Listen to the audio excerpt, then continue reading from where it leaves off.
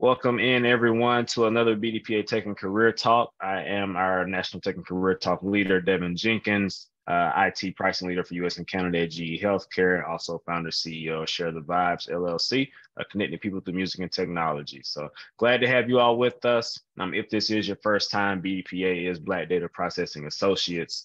We were established in 1975. We have a focus on teaching computer programming skills and technical skills to our youth.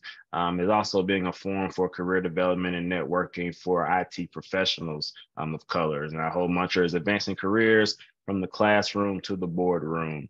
So thank you for being with us. I'll drop links in the chat later today, but I do want to remind you about our upcoming conference in Atlanta, August 17th through the 19th.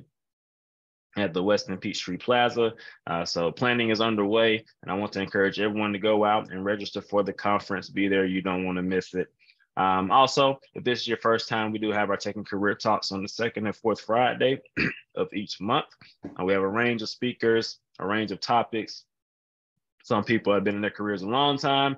Some people are just starting out. Some entrepreneurs, some are corporate executives. So we get quite the range here, but we want to do something for everyone and everybody. So thank you for joining. I'm excited for today's conversation. A returning guest. I think we had Ed on. It might have been 2020. I want to say it was. So it was something like that. It was a COVID time for sure. Yeah, so it was COVID still wasn't cool. Man, we were all still pretty much in the house. So I'm glad to have you back, Ed. Just first things first. Now, how are you doing? I am doing wonderful. Thank you for asking. Things are going great. Good. Well, let's get into it, Ed. So we're going to have a conversation today. I want to encourage everyone as we're talking through this. If you have questions or thoughts, drop them in the chat. We'll leave time for Q&A towards the end.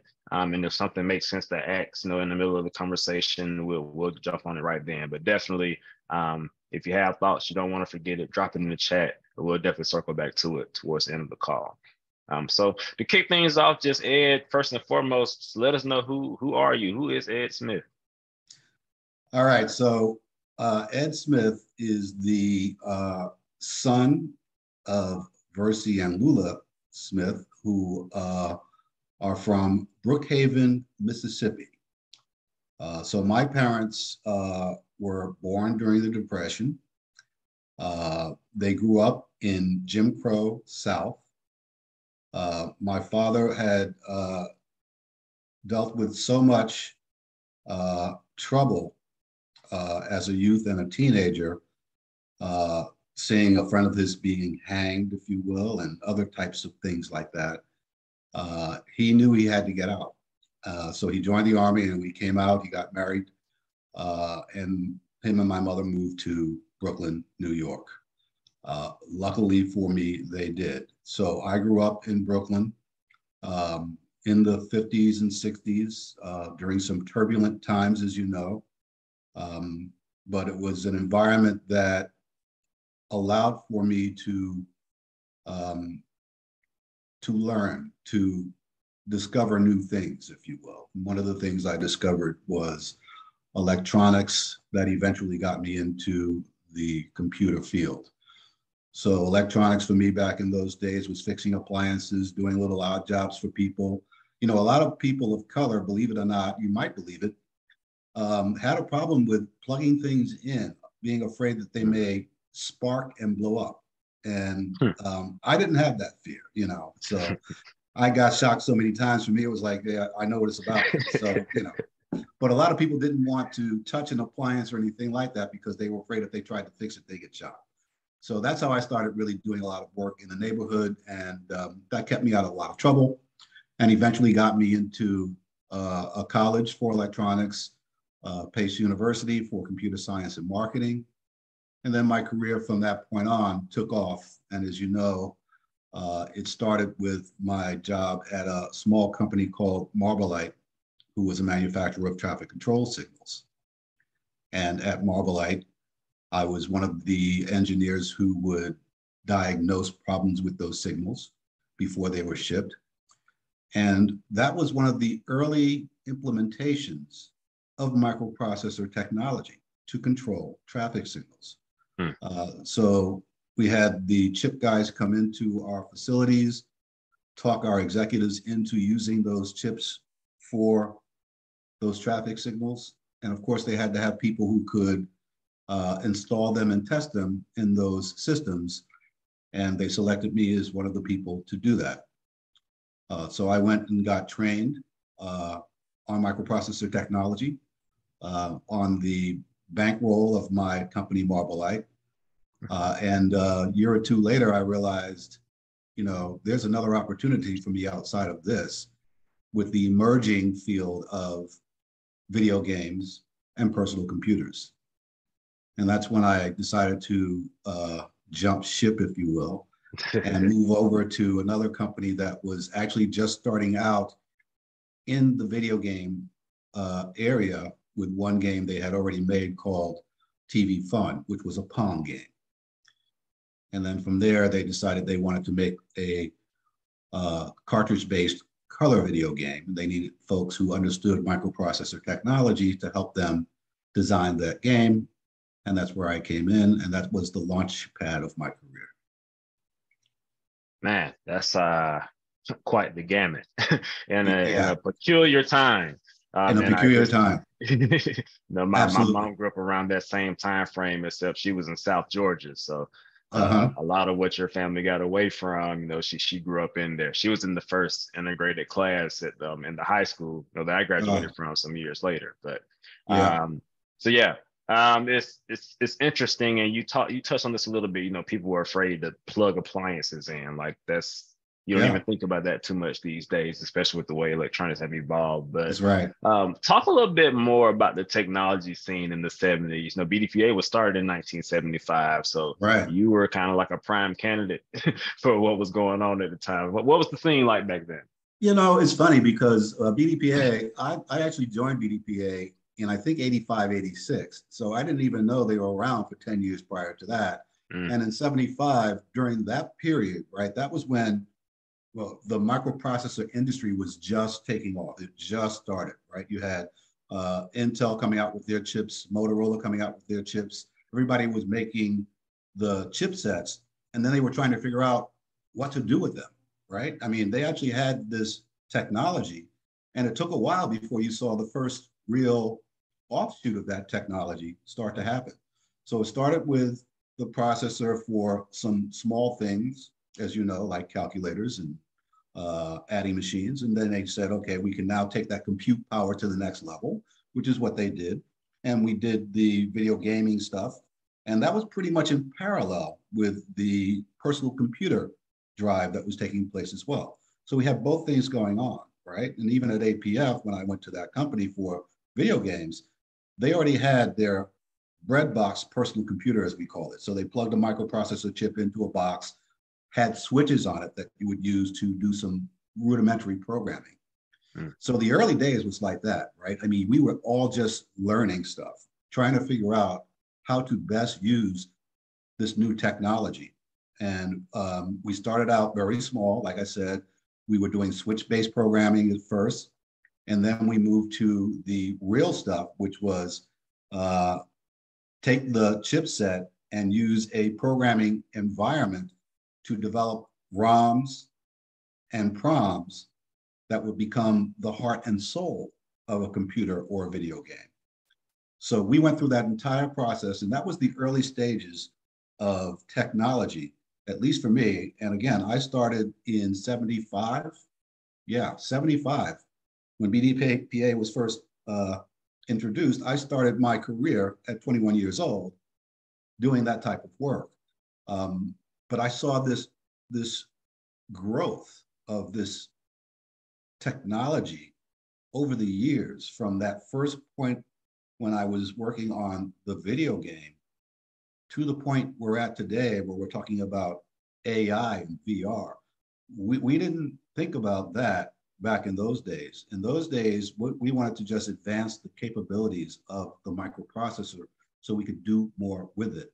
And that had to do with more about gaming and business applications that you wanted to run, where memory requirements were a big thing. Back in the first start of the video game industry, for those folks who are somewhat younger, we were talking about 8-bit systems, right? I mean, you're talking about 8K of memory. That's 8 kilobytes of memory, guys, right? We're talking about such a small piece that we had to work around just to write these games that were pretty nice games at the time, right? We actually took some kids off the street because they were having more fun playing the games than they would doing something that was not quite right, you know? Right. So we did that, and we saw the industry just move along in a certain direction. And as you know, the video gaming industry took a dive in the 80s. If you didn't know, now you do, but that's exactly what happened. The gaming industry, thanks to some bad decisions by some of the bigger players in that space, like Atari, lost market share, lost their business. Companies like Sega was just starting to come out and reverse engineered the Atari to come up with their own video games. And over time, they developed their own console. But it took another 4 or 5 years before the industry started to come back because of Sega, because of Sony, because of Microsoft developing their own video gaming systems outside of what Atari started, what APF started, and Coleco started, Magnavox, and all these other companies that you don't hear of anymore. And now you have like a big three gaming environment where they pretty much have the lion's share of the market for console-based video games. Oh man. So you're learning microprocessing, you worked on the traffic controller lights. Where at the time, we're dealing with 8 kilobytes of memory, and I'm trying to get space on my phone, and I got like 128 gigs on there now. So. Gigs of memory, yeah, exactly. So it just speaks to the difference of the processing power and just kind of how things were. We look some 50 years ago now. We talk about the 70s, which is crazy to say that out loud. So you talked a bit about how you got into video gaming, some of the things you went through that experience. Let's talk a little bit specifically about your role in one of those first video game systems. What was it called? What did it do? Kind of what was the kind of specific experience around your video game pioneering? Okay, yeah, good question. So when I came to APF Electronics, as I mentioned, they already had the Pong-based video game. I can recall, I think it was probably at the company no more than a week when we all got into a room and we started to chalkboard. I said chalk because we didn't have whiteboards. We started to chalkboard out the design for this new color-based video game. And since I had a lot of experience with using the I/O ports for the microprocessor, because if you think about what traffic control is, it's mostly controlling I/O, turning on and off signals, as you will. So I had a lot of experience using I/O type technology on the chipsets. So they knew that when they hired me. And my role was defined as being the guy that would do most of the I/O on that video game. So we had and by the way, I did not just some of the design work, but I built the prototypes. I wrote up the schematics. I communicated with folks offshore because we had some folks doing work there as well. That's where they did all of the casing and everything for the games, and to develop the circuit boards for the games. They did all of that. But in the US, I would do design for the I/O, and the I/O included cartridge slots, it included the joysticks, it included anything that had to do with, communicating directly with that video game. The TV that you connected it to, all of those things is what I did. And then we had programmers who wrote the games, right? And then another job of mine, because the programmers would write the games. And this was a small company, by the way. I mean, we're only talking about maybe 6 or 7 people in this company that did this. So everybody had multiple roles. It's not like today where you can have one person that does this, one person, you got a guy who can get paid, or a lady who can get paid $100,000 a year just playing a video game to make sure there's no bugs. I had to do that as one of my jobs back in the day at APF. And they would come to me and ask me what level I was on to make sure I got to the highest level, because they did not want to ship out a cartridge unless they were sure there were no bugs going up to the highest level. So that took up some time. But most of it was making sure that the design itself was accurate, that the testing we did and the prototyping we did met the design criteria. And once we got the video game out into the marketplace, that's where the fun started taking off, because it really was a game that people did like to play. And one of our biggest suppliers for that game was Sears and Montgomery Ward at the time. Man, that's quite the story. And to think there's a company, 7 people making 7 this at a people. time where Yeah. that there weren't too many there weren't too many predecessors for this. Like Yep. you're figuring it out on the go. And I can imagine which kind of one of the questions I want to get into is just some of the challenges you face. But now I can imagine this just being a crazy idea to investors or Yeah. trying to get this in the market. Just like people just want to sit around and play on a game, Yes. like make it make sense. So Uh, maybe talk a little bit about that. So what ended up happening to this game? I think it was the MP1000, which turned into the Imagination Machine. No, what happened to the game for one? Because I don't think I saw it, when I was born.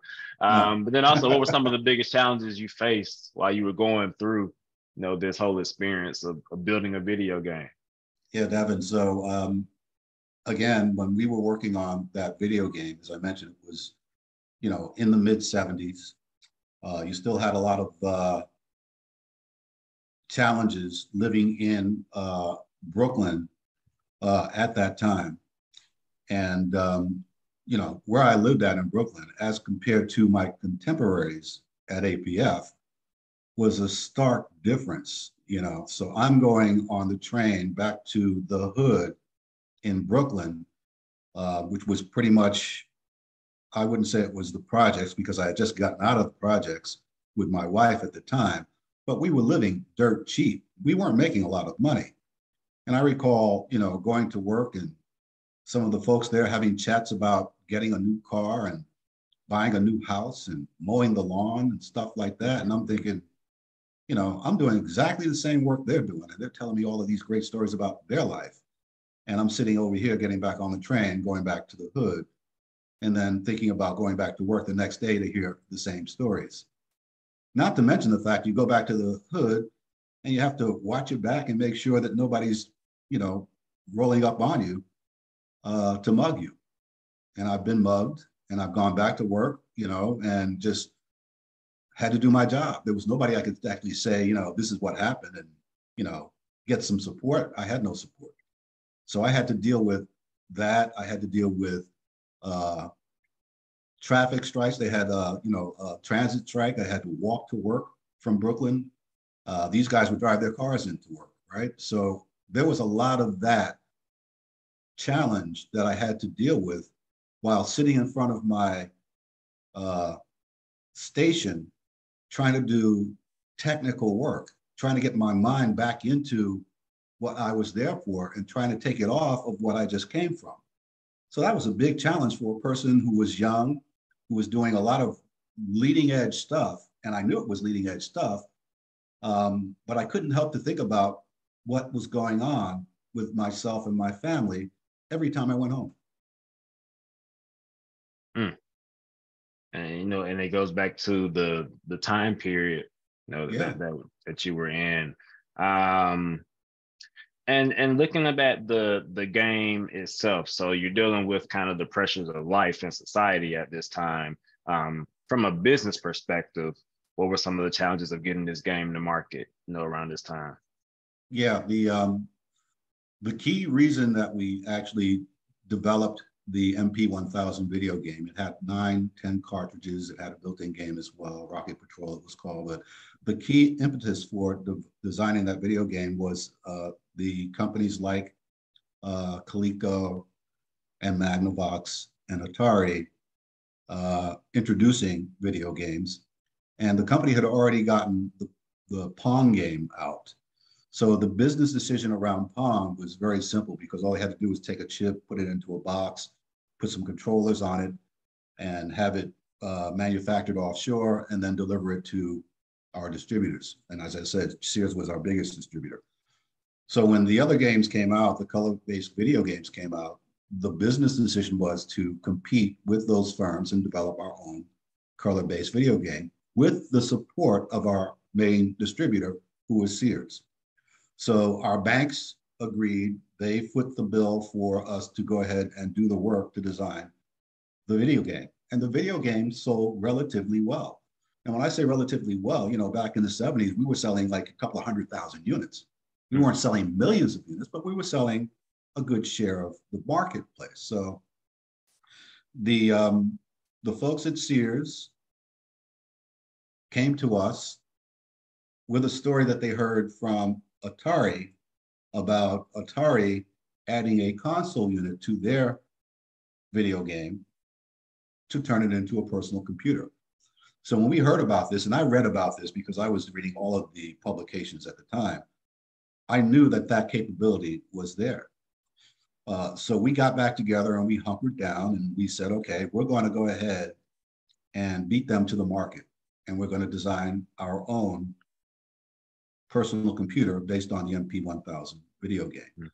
The banks were hesitant to foot the bill for that, but our executives convinced them to do so.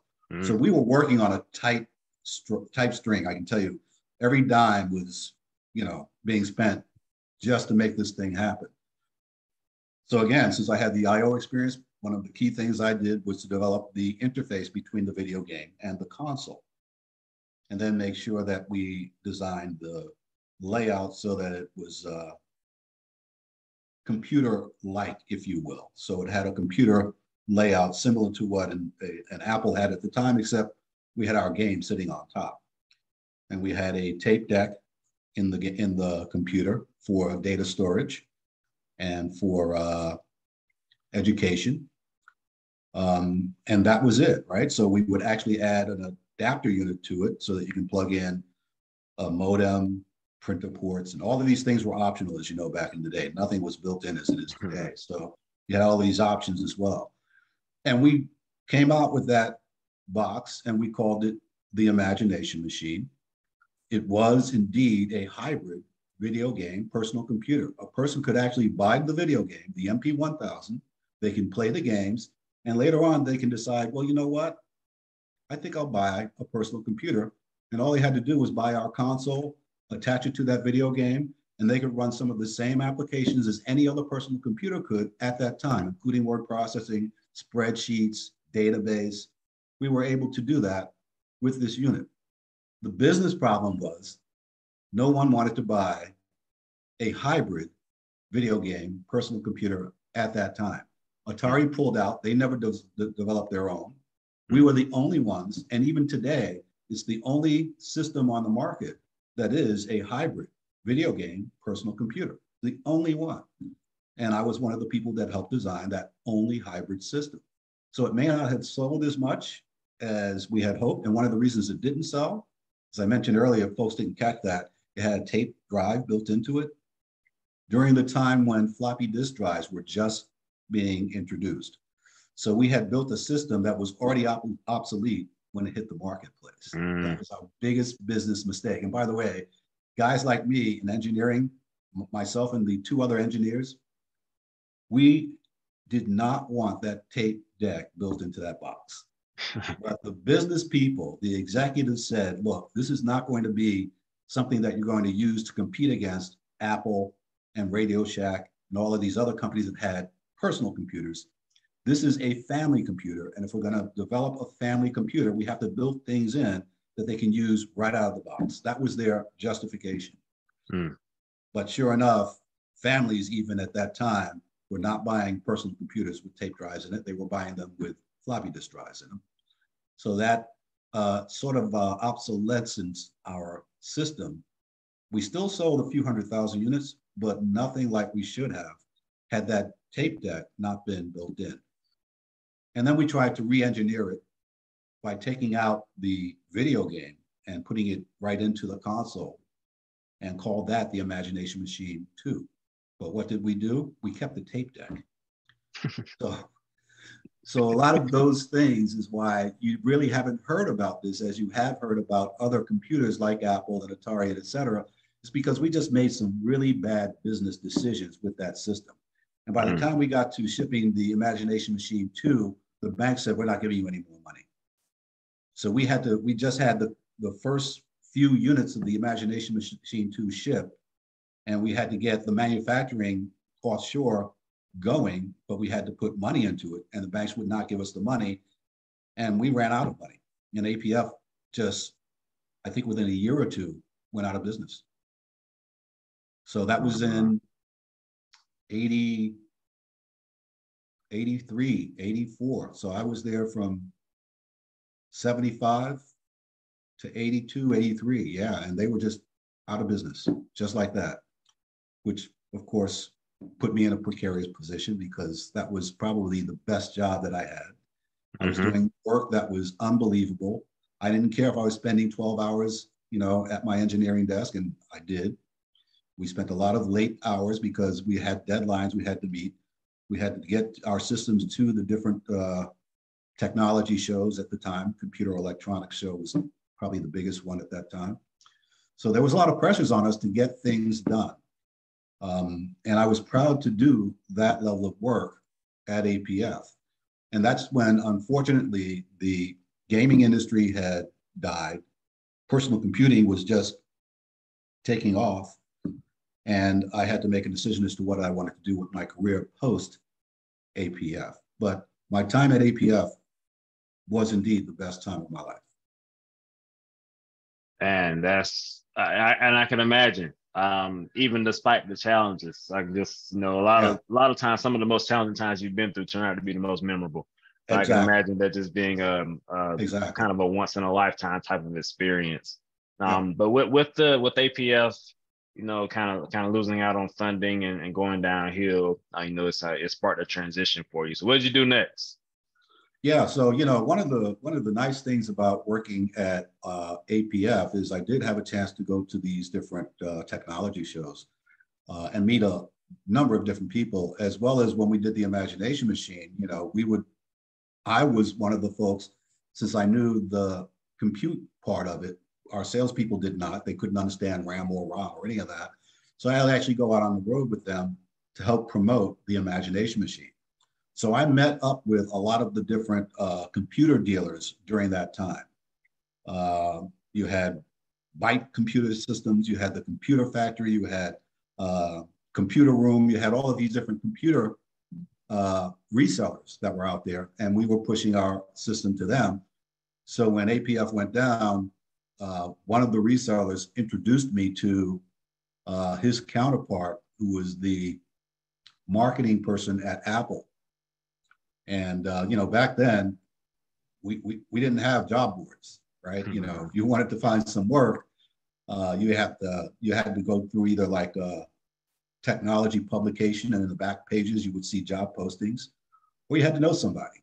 And luckily, I met up with this person, and there was a job opening for a territory manager for Apple Computer in the upstate New York territory, managing Apple dealerships, helping them to promote the Apple II at that time, which I knew very well because I reverse engineered it to come up with some of the design work we did for the Imagination Machine. But that was my next role. My next role was doing that type of work for Apple in the upstate New York territory.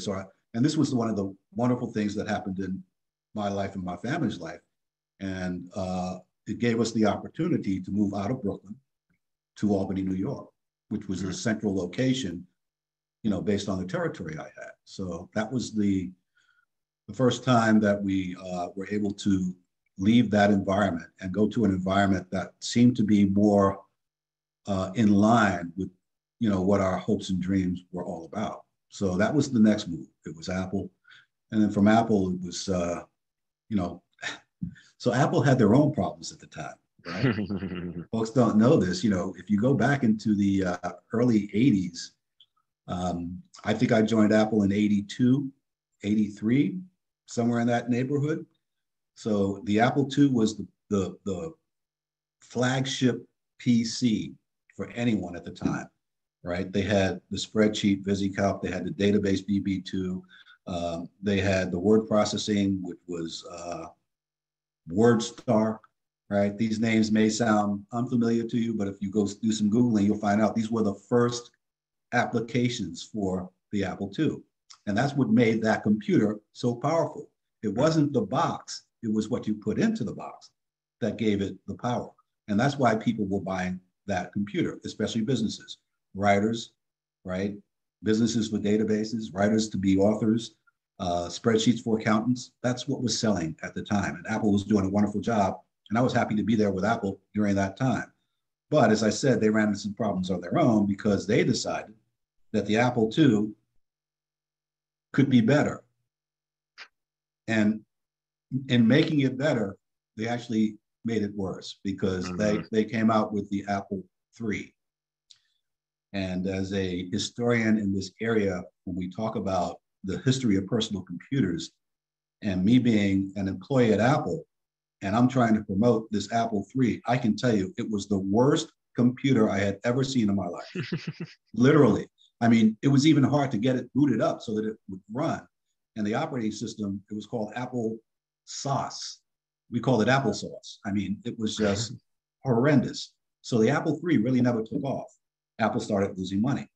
They put more money into another system that didn't take off either. That was the Apple Lisa, right? So again, it was a big box, limited memory, limited storage, and people were just not buying it. But it was the introduction of the first graphical user PC, right? So Apple was nosediving as far as money was concerned. It had laid people off. And I was one of the people that got laid off because they just couldn't sustain what they were trying to do. There's a whole story about what Apple did at that time. I can give you commentary and opinions, but we don't have enough time for that. But I can tell you that what Apple did with those systems was the biggest mistake they ever made as far as a company was concerned. But they were able to hold on to enough cash to retrench and get it right. And that was the get it right part was the Mac, the Apple Macintosh. But when that first came out, that could do very little as well. 128K of memory, small screen, a lot of disk swapping just to get things, applications up and running. It took them 2 or 3 years before the Macintosh took off. And by the way, during all of this time, IBM was just cleaning their clock. Okay. I mean, literally cleaning their clock. IBM just said, okay, we see what Apple did with the Apple II, open architecture, slot, you can plug cars into it. And IBM just did the same thing. They just used a different operating system. And they had all these third-party companies come out with all of these additions to the IBM PC to make it the personal computer of the 80s and 90s. And there you have it.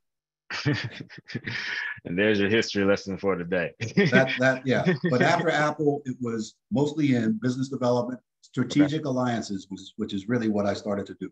Because again, you're talking about an industry that was just starting out.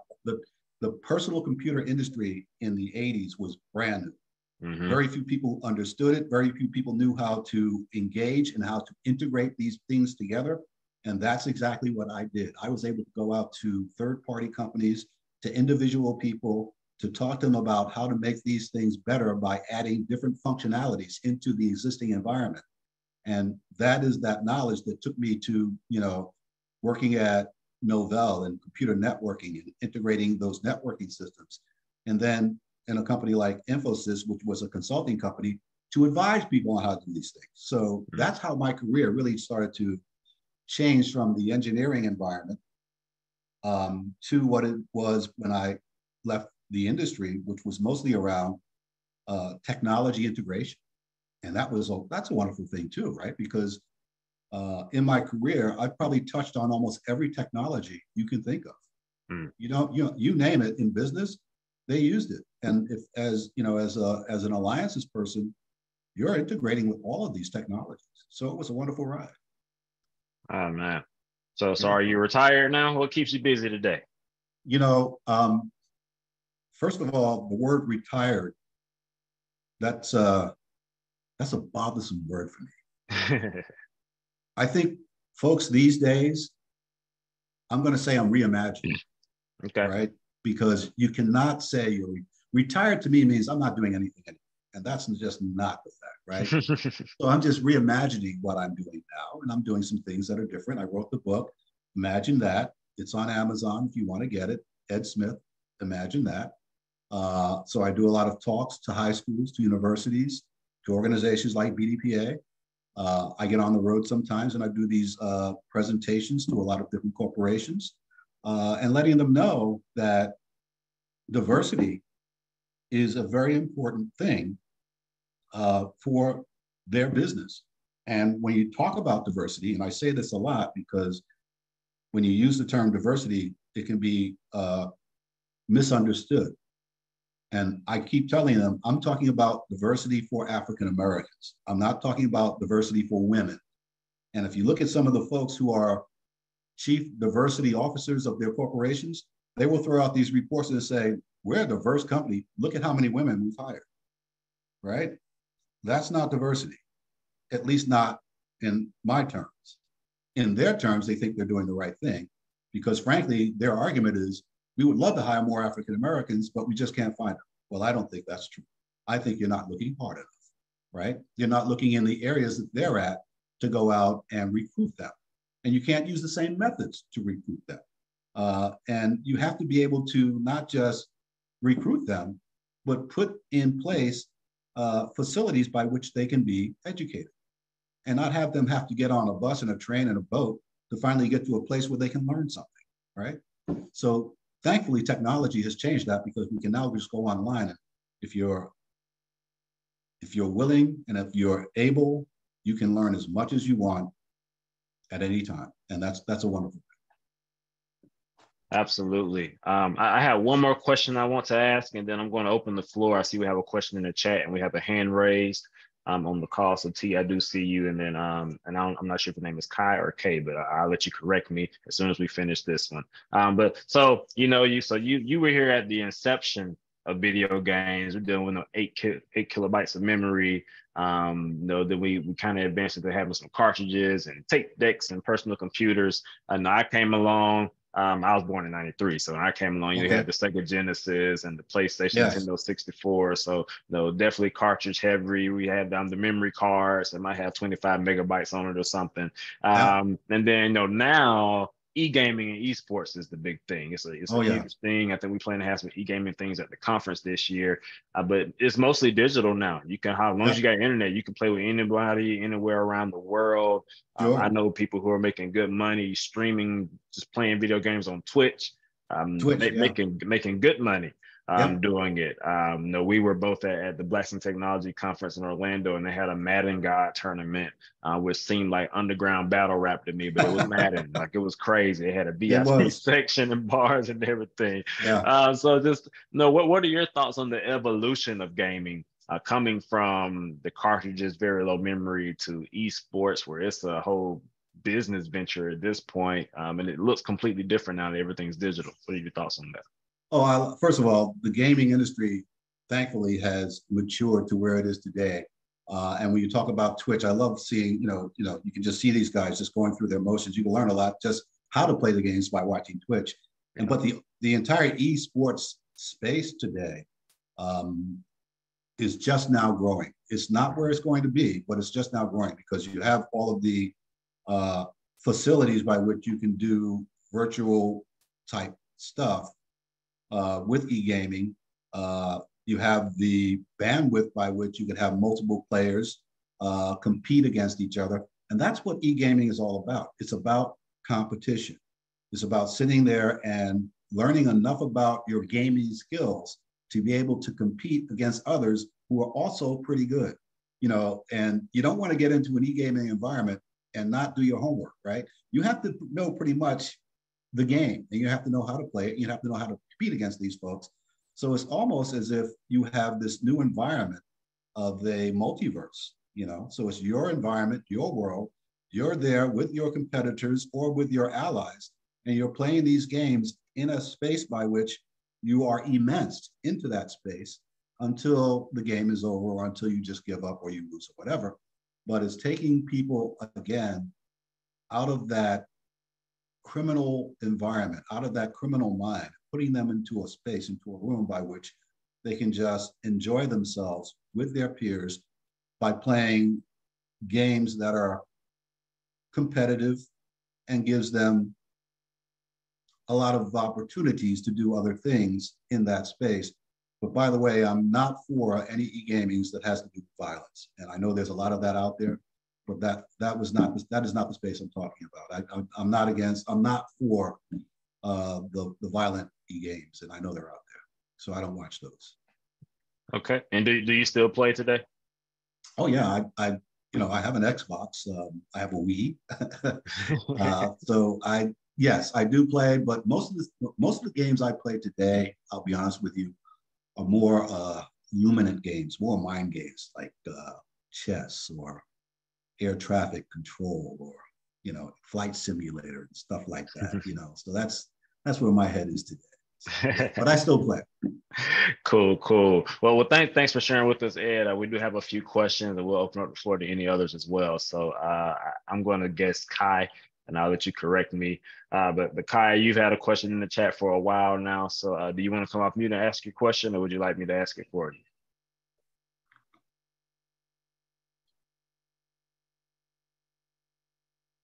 Okay, I'll go ahead and ask it for you then. Okay. And let me know, is Kai how you pronounce your name? Give me a yes or no in the chat because I want to make sure I'm saying your name right. So thank you. All right. So Kai JC asked, were you programming games in machine language or did you have to make developer tools to help? That's a very good question. So yes and yes. So some of the games were actually machine code. And those were mainly not the games that we put in the cartridge. The cartridge games, we used a Motorola development environment to write the cartridge-based games. But there's a game that's built into the MP1000 called Rocket Patrol. We wrote that game with machine language.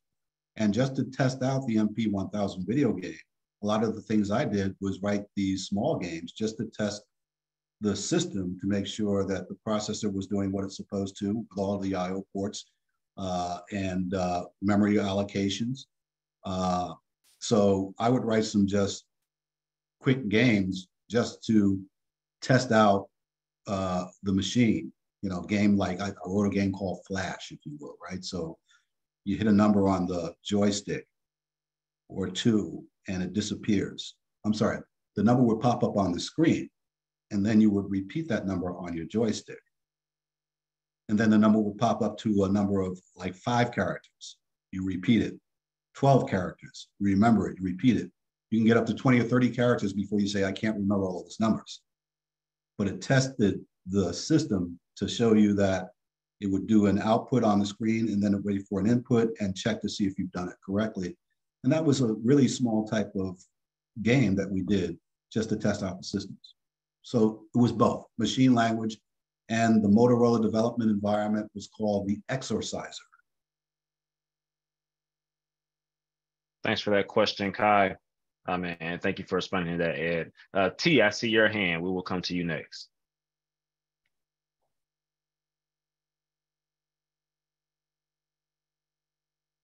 Can you hear me now? Yep, hear you. Oh, hi. Hi, Ed. Devin, thank you so much for putting this on. Boy, I go way back with you, Ed. I have a bachelor's in electrical engineering from Tuskegee University and a master's from University of California. And I started out, developing environmental sensing devices and everything. But basically my question, and I'm excited that you're doing outreach with children and trying to get more, people interested in various technologies. I wanted to just kind of not veer off of the gaming, but ask about the theory of personal computers. With all of the way that the software now is being developed and pushed out into the cloud, and if you have like a Windows-based machine, you see that Microsoft does CI/CD on your machine, where they can shut down things while you're actually working on something. And it seems like everything is moving out to the cloud and away from your own personal computer. They're even changing the nomenclature to, just your laptop or what have you. What do you, without, thinking of anything just sinister or anything, what's going on with this evolution, where people are not really having the control of their own computer anymore? And who knows what happens when they do an update? You could send data back and forth very rapidly these days. Yeah. All right. So here's the answer to that question. And I got to give you another history lesson just to make sure you understand where we are today with the cloud. In the 60s through the 70s and even the 80s, the only way people would use technologies prior to the personal computer was to log on to an IBM mainframe with a green screen terminal, and you were tethered to that system. You had to get access to that system, not to everything, but only to the things that you wanted to do. You had to request that access as a business person, as a user, and you would be able to do an accounting piece here, load up some data over there, but you never had full control of that IBM mainframe environment. And it was, I said, tethered, so everything was connected to a wire. Today, and by the way, the term we used back then for that was called client-server computing. That's exactly what cloud is today, right? So now instead of having a green screen, you have a laptop or any other device that you choose to use to access a back-end system. It's not a mainframe, but it's still a back-end system that gives you your applications and your data upon request. So now they call it cloud, they call it SaaS, they call it this, they call it that. It's still client-server computing. And that's exactly what businesses want. They want to be able to control your environment and not let you go out and do things you want to do on your own. The early days of personal computers, when you had these accountants doing their own spreadsheets, the businesses hated that, right? Because the accountant was now in control of the data and not the business. So that's why you have the environment now with the cloud. It's really for businesses to control your environment. That's not good. No, that's just the reality, you know? Right. Thank you for your input. Thanks for that question, T. Are there other questions out there? The floor is open. Questions or comments?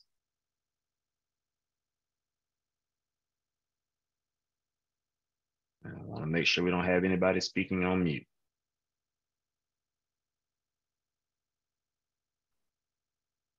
Okay. All right, hearing none. Well, Ed, any closing thoughts or comments from you?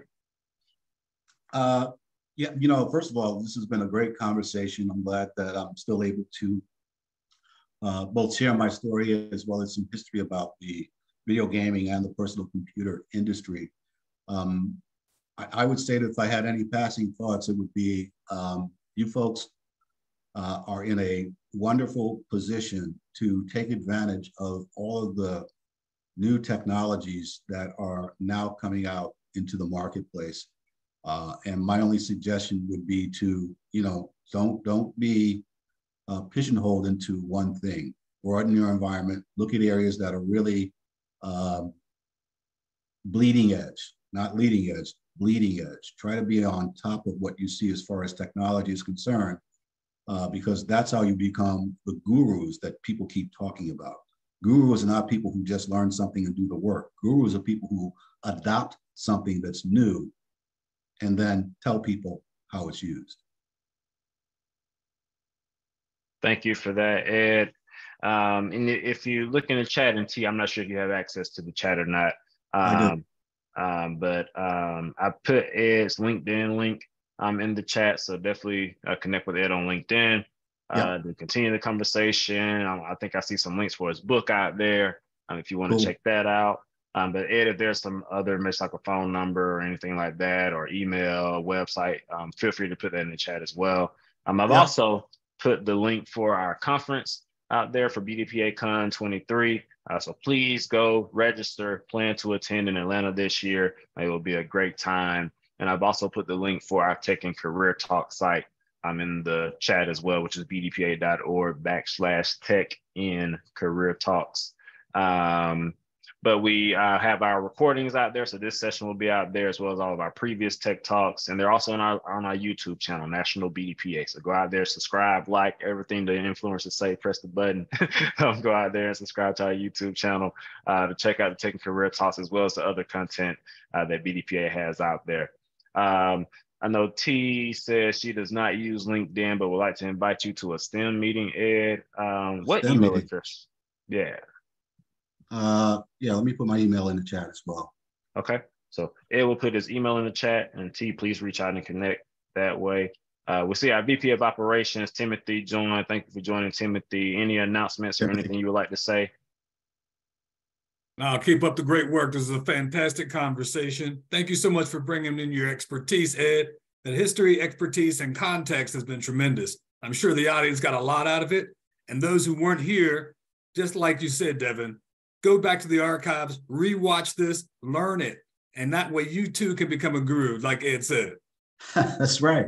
There you go. Thank you. Thank you. Absolutely. All right. Anything else from anyone before we wrap up for the day?